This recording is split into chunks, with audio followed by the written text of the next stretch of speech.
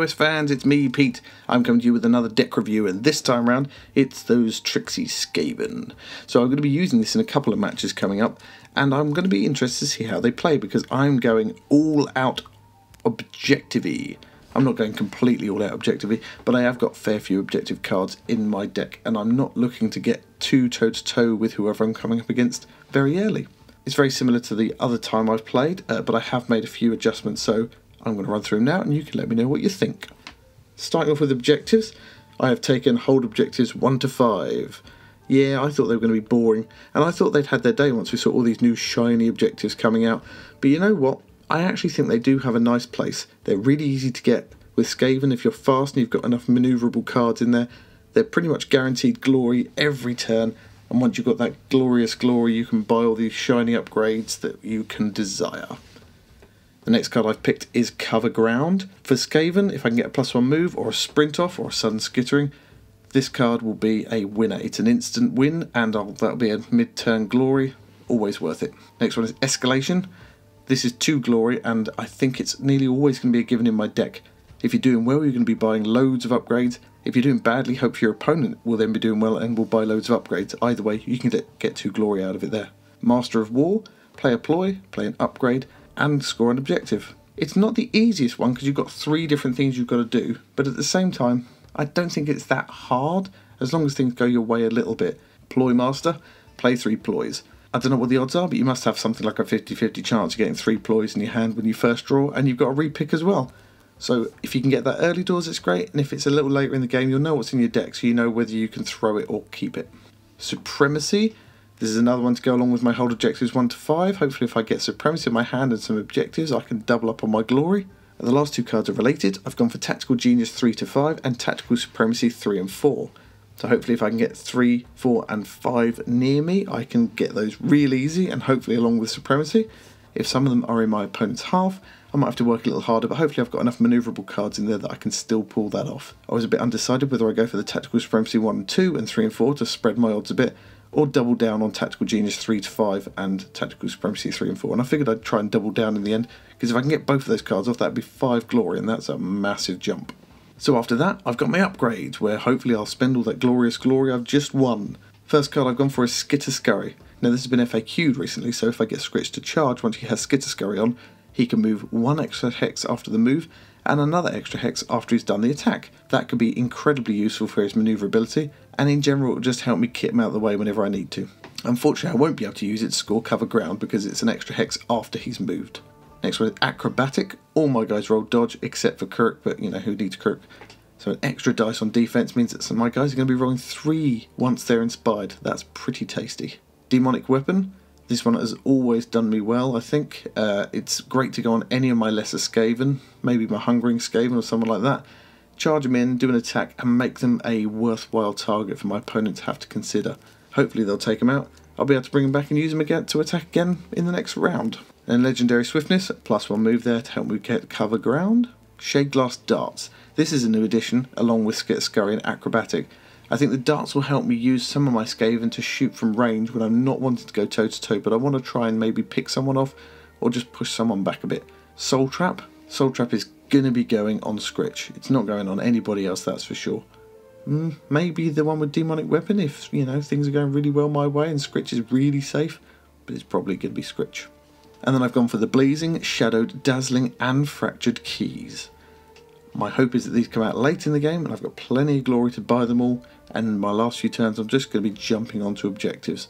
Hopefully I'll have my Tactical Genius or Supremacy or Supremacy 3 to 4 already out of the way, but if they come along too, well, more the merrier. And my ploys, the things I'm going to use to win the objectives to get the glory to buy the upgrades. Start off with Musk of Fear, pretty much a given, puts one of you guys on guard, which also inspires them. It's a brilliant card for Skaven. Sudden Skittering, ability to do a sprint move, that'll help me with Cover Ground, and it also means I can pretty much clear the whole board depending on where I've got a Skaven. That's always good to keep somebody just wondering what you're going to do. Scratching in the Shadows, basically a distraction, but the Skaven flavour. Skaven flavour. Always handy if somebody's sitting on an objective that I want, that should be mine, or if I just really want to shove someone around, maybe get them into a range of Skritch to have a good stab at them. There are always more. Bring back a Skaven, inspires them as well, and it's always handy to have someone pop up in the opponent's backfield. And then confused priorities. I need objectives 3, 4 and 5 to be where I need them. So worst case scenario, if some of them are in my opponent's half, I can use this to switch some around and give them to me. Then confusion. Obviously almost definitely going to try and use this to play on 2 of my Skaven to inspire both of them. But it's also handy to move my opponent's guys around or swatch one of mine with one of theirs if they're standing on an objective and I want it. Jewel of Wits, almost a given in my deck nearly all the time. The ability to put 2 more cards in my hand is really helpful. Earthquake, partly to try and play off against an opponent's Earthquake, but also because if I can move people into position I can't quite get somewhere. Earthquake might be the thing that helps me shove everybody onto the objectives I need. Also helps me push my opponents off and maybe take the place. Misdirection, if I've got a Skaven on an objective and my opponent tries to distract them off, I want them to stay put. This is going to hopefully help me with that. Then Sidestep, again it'll inspire my Skaven and it'll help shove one of my guys around. Increases my manoeuvrability, always handy. And the last addition is Spores of Battle. Being able to play an upgrade without having to pay a glory will be very handy, especially if I'm a bit starved of glory. I haven't got ready for action in my deck. I did consider going up to 24 cards, but I just think that's maybe pushing it a little bit. So I've left ready for action out for now, but I've put Spores of Battle in.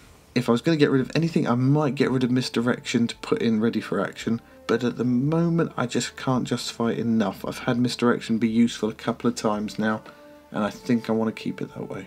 Cards that I had or previously had in my deck that I've removed are Expendable, because whilst it's useful, it does do a wound to your opponent. I can't justify over some of the other cards. And Festering Blade. I do like Festering Blade, but it's a very specific upgrade on a specific Skaven, and if they're not in the right position, it's an upgrade that I might not get any use out of, whereas Shade Glass Darts I can use on anybody. Might not do as much damage, but I can use it on anybody and it's got a longer range. On my objective side, where I've made the most changes, I've got rid of Tactical Supremacy 1 and 2, purely because I've gone for 3 and 4 with Genius 3 and 3 to 5. I also got rid of Alone in the Dark because it's too dependent on whether my opponent's going to end up staying next to each other or whether I just completely forget and have my Skavens all huddle up. I also got rid of Conquest with 5 Skaven bodies. I think that one's just a bit too hard to pull off, if I'm lucky and they all survive. Plus it's a 3rd end phase card. I also got rid of Live to Fight Another Day. It's a 3rd end phase card and it's 1 glory. I just can't validate that to keep Skritch in my half. If I need to run him away, I'm going to run him away and I'm going to keep him away from everybody else. I think got rid of Skritch is the greatest because whenever I pick the card that means my warband leader has to take someone out, I can't roll for toffee on them after that. It's a nice to have mid-turn glory if I can do it, but at the same time Skaven just aren't stabby enough. I might take this in a tournament list. Possibly I'd get rid of maybe Ploy Master or maybe Master of War and put in Skritch is the greatest. If I know I'm coming up against more Khorne and stuff like that, I can go after the Chuckle Brothers or I can go after some Petitioners with Sepulchral Wardens. But I'm putting it back in the pile for now. Maybe I'll try it later. And the last one is Crushing Force. For me to get that off, I've got to wound somebody most of the time before somebody else like Skritch or Crook can move in to do the last damage. And that's 2 activations spent just to get 1 objective. I'm putting it back in the pile for now. I think that's more a Stormcast, Fire Slayer or Orc card. I know I could use it with Demonic Weapon, or if I'd had Festering Blades in I was lucky, but I'm just not going for an offensive deck this time around with Skaven. I'm going after objectives, and whilst I have got great strength in my deck, that's more to try and combine it with Demonic Weapon, and if the 2 don't come out together when I need them, I'm probably going to bin one or the other, or both even, depending on how things are going. So that's it, that's my deck. I'm going after more objectives, but I've still got a few non-objective based cards in there, such as Cover Ground and Escalation, Master of War, those kind of things. The only card in there that I think might be tricky to score now might be Master of War. You've got to do 3 different things. Ploy Master you've got to do 3 things as well, and Supremacy you've got to do 3 things as well, but I think that those are easier to do without as much interference from your opponent. If you're not doing well, you just don't have the glory to buy the upgrades, and if the ploys don't drop out, then you're just going to be screwed with Master of War. So it's more of my deck for the minute because I feel it's a nice card to have that maybe my opponent can't influence too much, but we'll see how it goes. So that's my deck. Hope you guys like what I've picked. Let me know if you think there's anything I should put in there. Should I put in Bodyguard for a price on Kirk and keep him hugging Skritch the whole time maybe? Should I put in Hero Slayer maybe? Get rid of Demonic Weapon? Decisions. And Ready for Action. Should I put that back in to try and get it off with Spores of Battle to get a double move off? It's another sprint almost. It could be useful.